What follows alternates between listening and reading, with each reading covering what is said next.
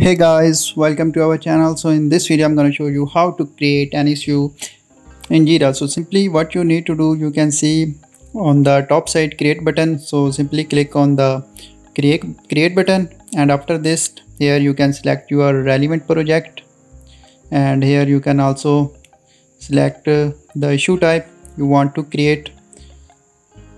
After this you can also set the status, and here you can add the summary of your issue. Like I am typing the random words here. You can type according to your need. So simply after this, just in the downside description available, so you have to add description.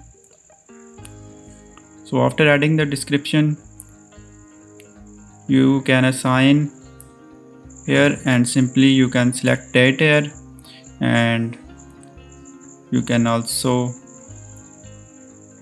browse your personal file. Now after this you have to click on create button. So in this way you can easily create an issue in Jira.